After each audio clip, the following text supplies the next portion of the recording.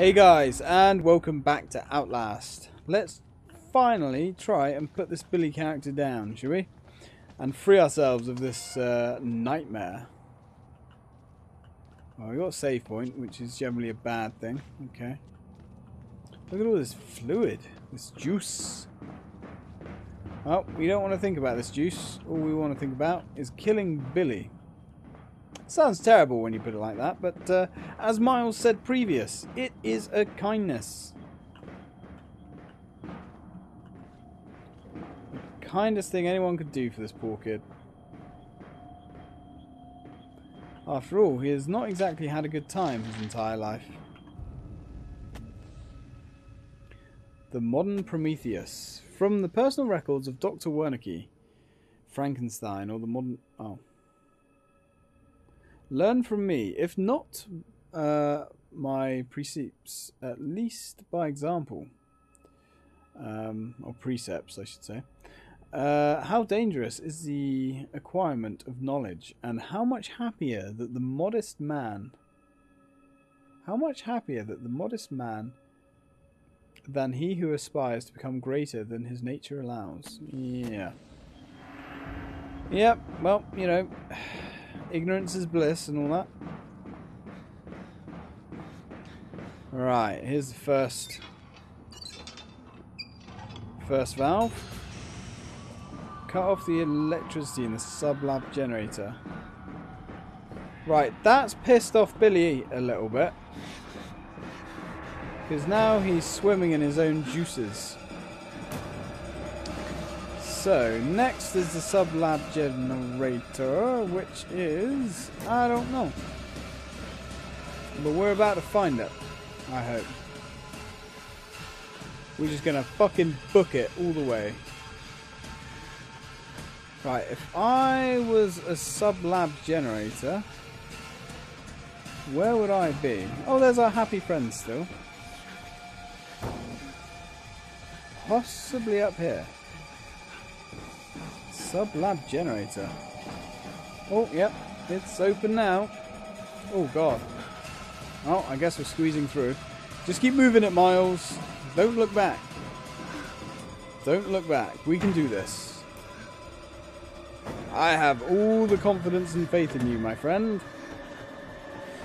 Which, to be fair, is not that much, but still, it's the best you're going to get, buddy. Soon you'll be sitting down, drinking tea, with a nice cigar, or maybe a nice glass of bourbon. Life will be good.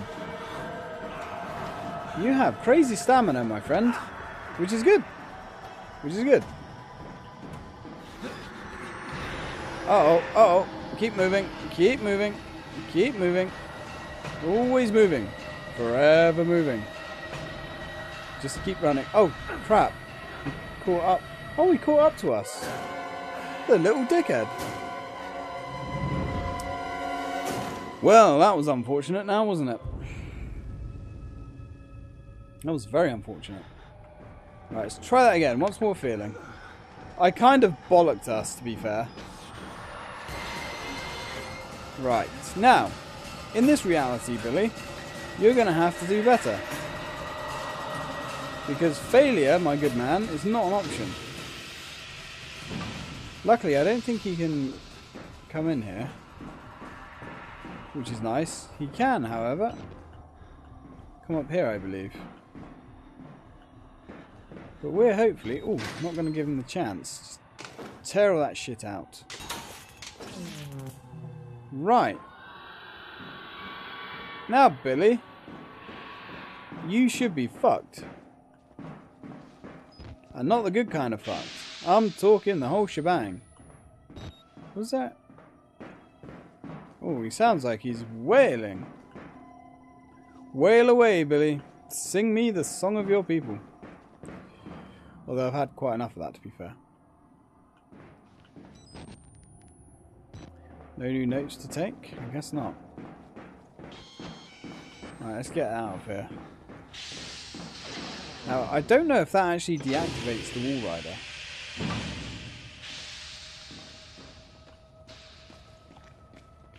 I couldn't tell you. It looks like it has. Nope, he's back. Oh, God. Excuse me, Billy. Look, no. That's quite enough of that. That is quite enough of that, Billy. You have been a very naughty boy. And I'm about to pull the plug on your ass. And you only have yourself to blame. No. I don't want to hear it. This is your fault, Billy. And not only are you dying, you will be going to bed with no supper. Before you die, of course. Hit that switch. Hit that damn switch.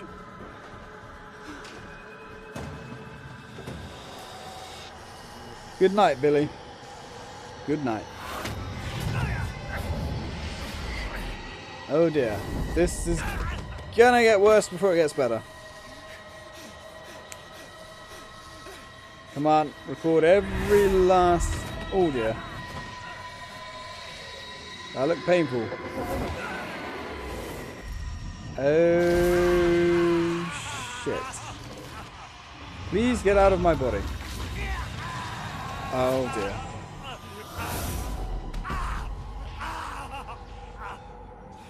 Well, he is now inside us. Or is he? Is he inside us? Or did he die just in time? Well. Fuck you, Billy. I beat you. I beat you, buddy. Enjoy your death. Enjoy your death. Death of hope. Billy is dead. The Wall Rider, the Swarm, whatever it is, unmade with him. Whether I escape or die here, I am free. Yep. What a strange few hours it has been. Let's get the fuck out of here. Just keep thinking of that nice glass of bourbon. We'll have a nice big stogie to go with it as well. One of those ones that you can stink a whole room out with. Yes, a nice fine Cuban. I don't know if we're going... No, we're not going the right way. Oh yeah, we've got to go back up here, haven't we? Fuck you, Billy. And there's the other one. The other failed experiment. You know, in a way, you kind of feel sorry for these guys. They didn't want to be here. But then, you know, the world is cruel and unforgiving. It's alright, buddy. Get up. You're fine. That's just the internal bleeding, the broken bones, and the fact that you soiled yourself, probably. But apart from that, you're fine. I am sure. Sweet, sweet freedom.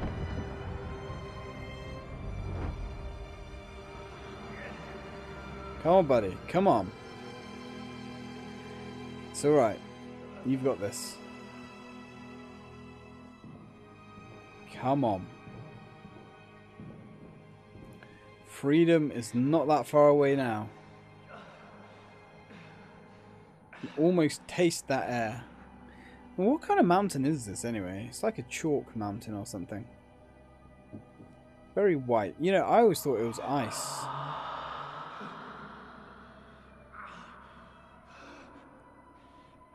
So close now, buddy. So close. Come on. Hey, guys! Well. So much for that, I guess.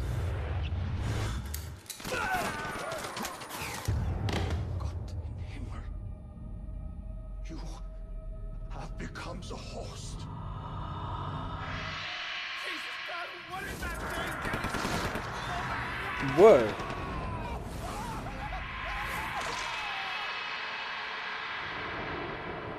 Now, punished. Now, I really bloody enjoyed that game. I remember the ending. I knew we died. I knew we got shot by a crack team of, you know, idiots. But I kind of forgot that last line there, that we had become the host. And that we got to exact our revenge. Interesting stuff. Now, I actually really enjoyed that game the second time round. I mean, technically I've watched most of another Let's Play of it as well, so is it fair to say almost third time round?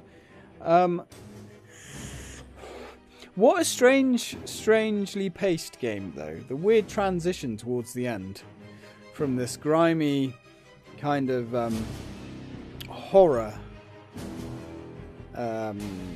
experience, shall we say. And then right at the end, you get down to this very clinical kind of modern, high-tech kind of dealio with nanomachines and things. It's really bizarre. It's really strange. And when I was playing it with my mate, we were kind of thinking that it didn't feel right. It didn't fit. And on reflection of a second time through, I still don't think it fits very well. It's really bizarre. I mean, it's good because it's very unlikely that you're going to guess the ending. Or which direction the ending goes in, I should say. But, yeah, there's something that just doesn't sit right with me for the ending. However, the game is really good. It's really short. Apart from the first two videos, I have finished that in one sitting again. A nice lazy Sunday. Lovely. But yeah, I would say it holds up quite well. It's a lot more forgiving than I remember. I remember dying a hell of a lot more.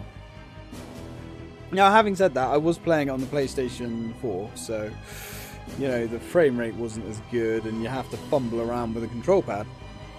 Playing with a keyboard is always easier, at least in my experience.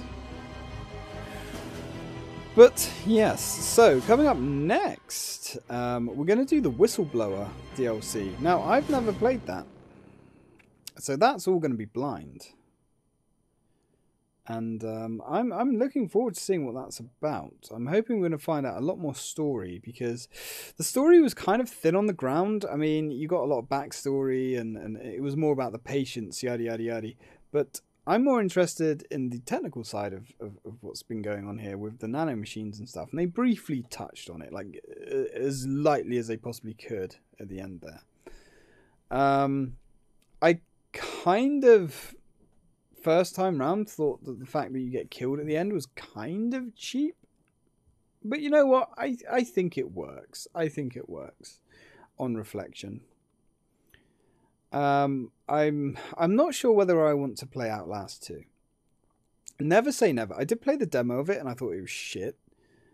But that was before I played so many decent horror games like this. I mean, so many. I only really played Soma, I would say, was good. Penumbra, was it Penumbra that I played? Or Amnesia. Amnesia I wasn't a fan of. There's something about that just didn't click. I don't know. It was very boring, very dull, very linear. The narrative was alright, but the actual game itself was meh, to say the least. There was something about it that it felt really primitive, I think is the best way to say it. You know, the fact where enemies would chase you and enemies would always spawn like in front of you, but once you got so far away from them, they would despawn. And once you kind of learnt that, how that mechanic worked, you could exploit it so easily. Now, obviously, this game and Soma, to my knowledge, didn't suffer with that. So once you knew that you could despawn enemies by getting away from them, or even getting killed by them, I believe, if memory serves. Yeah, if you got killed and you kind of like respawned at a checkpoint, that enemy that killed you would be gone. Very, very strange stuff. I don't know why this is stuck on a loading screen. That's kind of annoying. Very annoying, actually. Well, anyway, as I said, coming up next will be the Whistleblower DLC, which I'm actually really bloody interested in seeing how that's going to pan out this time. Yeah, very much so. So, anyway, I hope you enjoyed that game with this game with me, guys. If there's anything after this loading screen, I actually can't remember, or if the game's crashed, I will kind of edit it in at the end of this. But failing that, hopefully, if you enjoyed this, you'll catch me in the next series for Whistleblower. Until then, guys, thanks for watching.